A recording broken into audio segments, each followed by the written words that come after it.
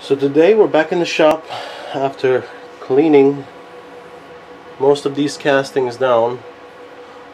I'm gonna deburr them a little bit with my file, and I'm gonna start scraping away any loose paint. And apparently there was a lot of loose paint. This looks like it's either been repainted or the original paint is coming off.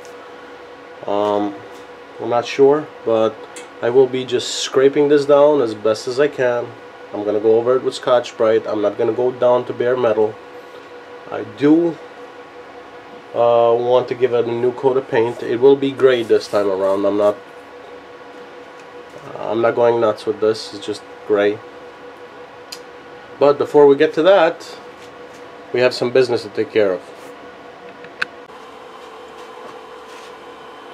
So Rustinox, who I've been following on YouTube for a little while, link in the description, sent me his sticker file and his stickers actually, and I decided to actually 3D print one of his stickers. This is what it looks like. Yes, it's monochrome. I don't have a printer that does multiple colors, but this is it. So time to mount these. So Rustinox, I don't have a cheap door, but I do have a cheap piece of plywood bolted to the wall with some paint on it, and I'm gonna stick your sticker here right next to my Zenith King of Radio emblem.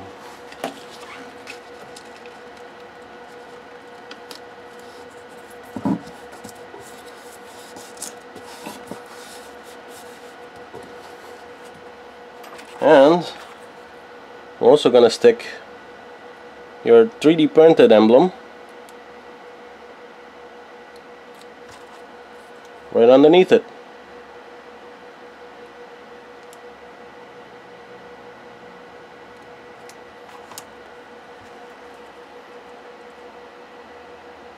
You're in good company. Right next to Steve Summers' amateur redneck work Sharkriver machine.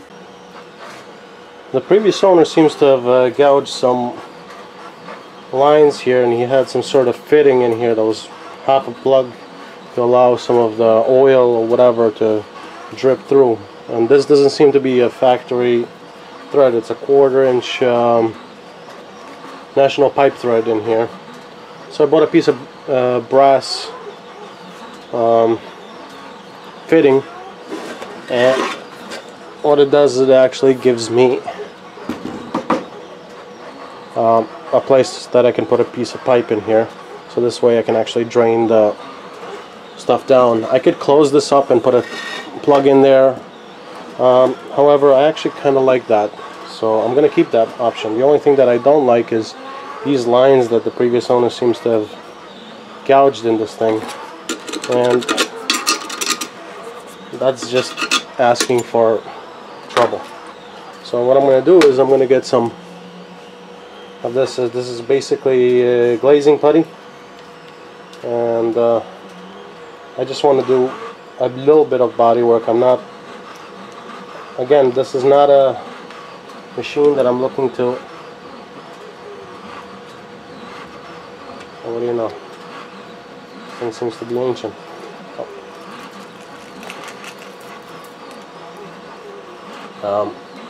I'm not looking to turn this machine into a car finish here. I just want to close these lines up so crap doesn't get stuck in there. When I give it a new paint job, this will not. Well, basically the putty will be covered.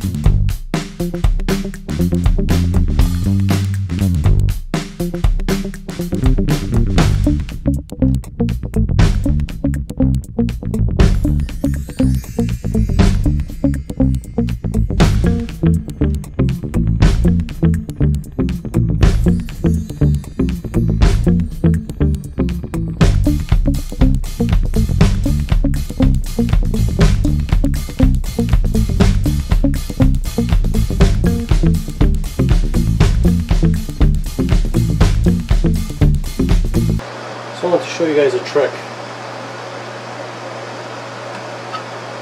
When you're sealing up a can of paint, it's nice to be able to seal the can without deforming it. But these seals, once you get paint in them, they're not the best. So what I do is I take my old glove and I stretch it over. Paint condoms.